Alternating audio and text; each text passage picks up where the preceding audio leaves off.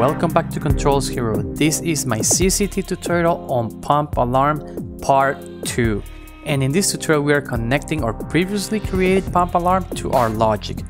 Plus, one of the main reasons I'm creating this second part is for you to learn how to fix a typical error when making conflicting connections.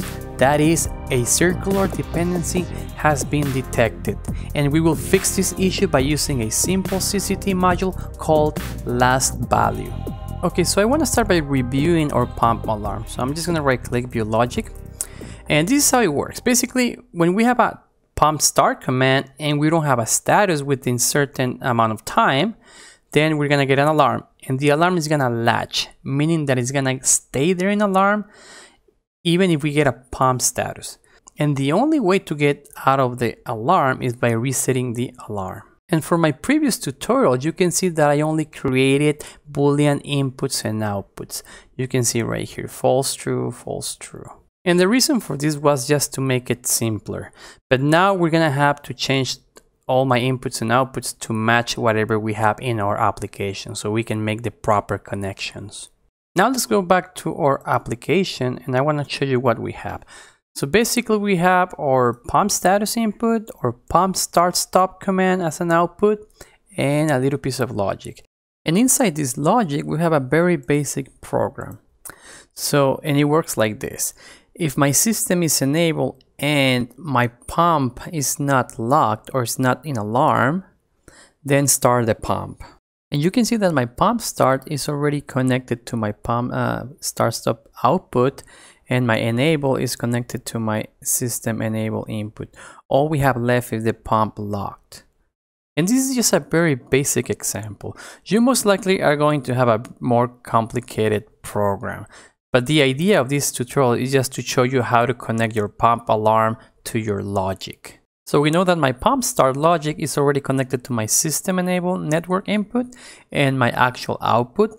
So what is left is my pump lock. So I'm just gonna make that connection. I'm gonna right click, make connections, and we get an error. No blocks with matching criteria found. So what does this mean?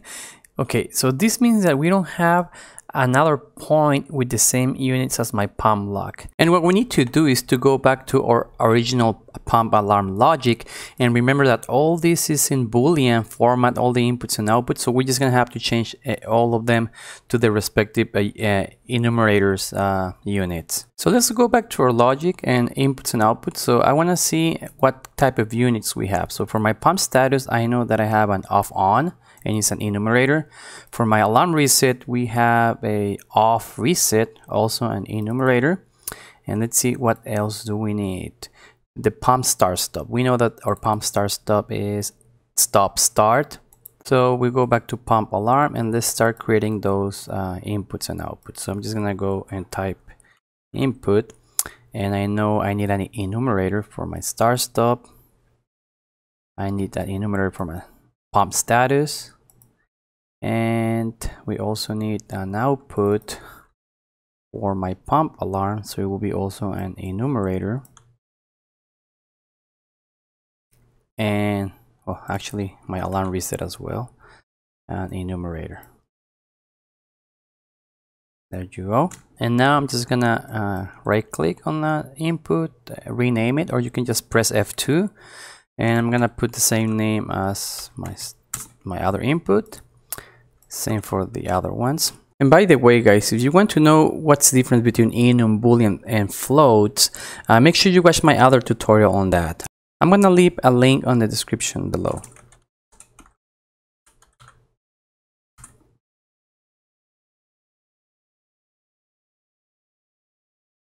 And I'm gonna name this just pump lock. You can give it any name you want. So going back to my pump start stop, I know this is an enumerator, so I'm just gonna look for my stop start right there, apply,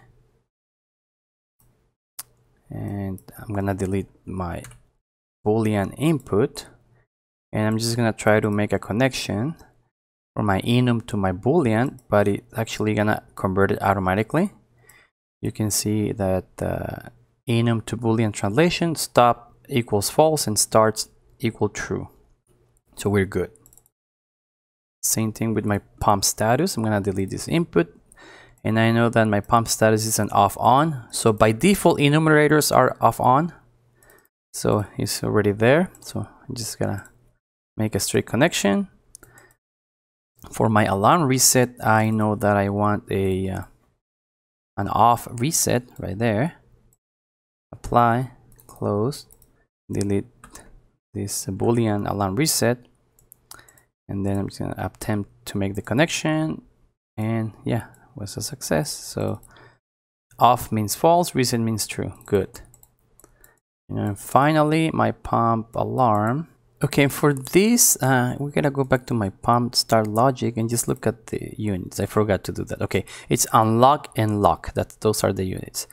So going back to my pump alarm, double click, edit, and just look for that. We just type the first few words, UNL, unlock, lock, apply, double click to close right here. I'm gonna delete this guy and try to make the connection. And there you go. You got that. Double click. So false means unlock, true means lock or alarm. And there you have it. And now you see that all of our inputs are actually enumerators. You see that they now show stop, off, on. They don't show false or true anymore. And they're being translated to Boolean because my logic is in Boolean mode. But the only thing in the logic is a timer. And for my output, we do have the lock, unlock, lock. So it's also a Boolean translation. So now we can start making connections. So let's go ahead and do that. And I also have a tutorial on making connections. So if you are not familiar on how to do that, you can always go and check that video. So I'm gonna go to my pump start, click on it. And now let's see, we have another point with the same unit. And we know that we do. So let's right click, make connection. The only available point with unlock lock is under my pump alarm, which is this guy. And it's the output PMP LCK. Okay. So we got that. So we already have this part all connected. Now we go back to our pump alarm, and you can see that the connection got made. For countdown, we don't care about that. That was just for the previous tutorial. And actually, let's do the pump. Let's do the pump status. And it's right here. It's an input pump status. So it's this guy. Okay. And my alarm reset. Right click. That's the only option, which is right here. Okay. And what we have left is our pump start stop. So let's try to do that. Right click, make connection, and it's right here. So basically it's coming from here. So I'm just gonna click on it. And we got an error. A circular dependency has been detected. Your connection has not been created. Okay, this is a typical error. So I want to show you how to fix that and why this is happening. So I'm just going to click OK. So it basically didn't allow me to make the connection, even though they have compatible units, stop, start. Okay, so I have created this quick animation to better explain you why this circular dependency error happens and what you can do to fix it. So on my original application, I already had my pump start logic connected to the system enable and to my pump start stop. Then in my pump alarm logic, we converted our units from Boolean to Enum so we could make the following connections. Our pump alarm lockout to my lockout and my pump start. Then our pump status and alarm reset to my pump alarm logic block. Now our last step was to connect our start stop into our pump alarm block, but that's where we got the circular dependency error.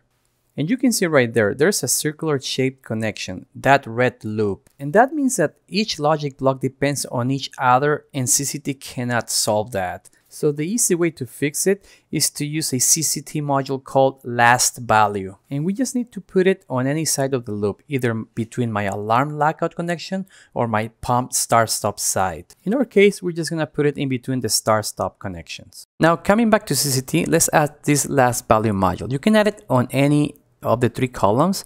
I like to do it under miscellaneous. So I'm just gonna click on the plus sign and I'm just gonna type last. That's it. And I know it's an enumerator because we are connecting start stop units. So I'll do that and I'll make it let's say start stop LB for last value and hit finish. Now notice that our last value was created here in a white box, not yellow as it shows here.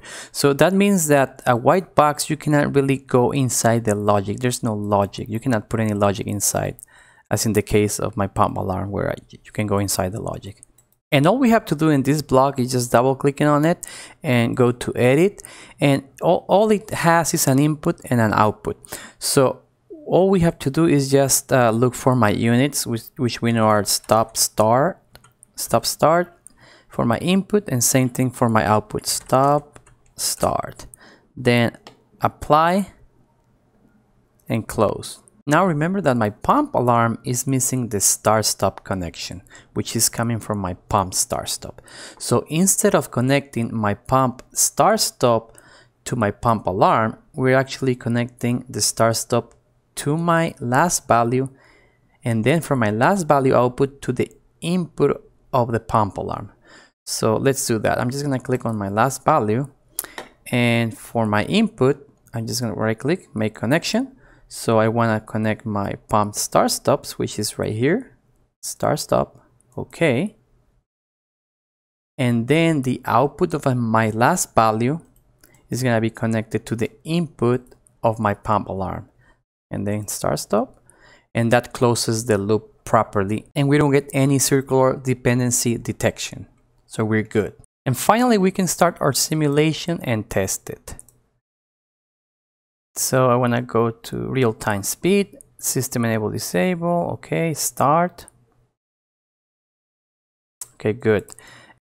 And I just want to remind you how the pump start logic works. So basically, after it gets an enable, a system enable, and there's no pump lockout, it's going to start the pump. That's simple. So let's go back to control, and let's command our system enable to enable and send. And we get a pump start command right away.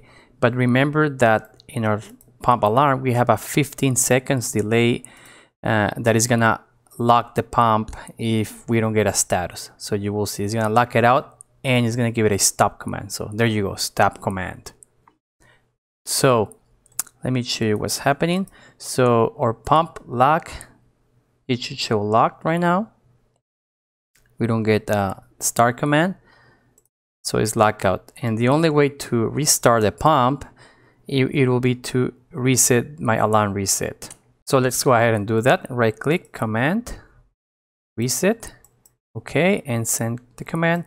And remember that we gotta send the alarm reset back to off. So the pump started right away, and then we have 15 seconds before it is gonna lock out. So I'm gonna give it a status, send. So we have a start command. We got a status within the 15 seconds, so it didn't lock out. So basically, we are good right now.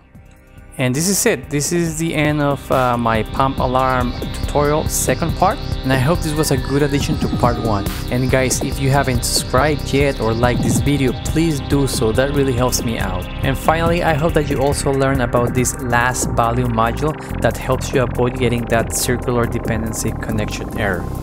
Thanks for watching, and I'll see you on the next one.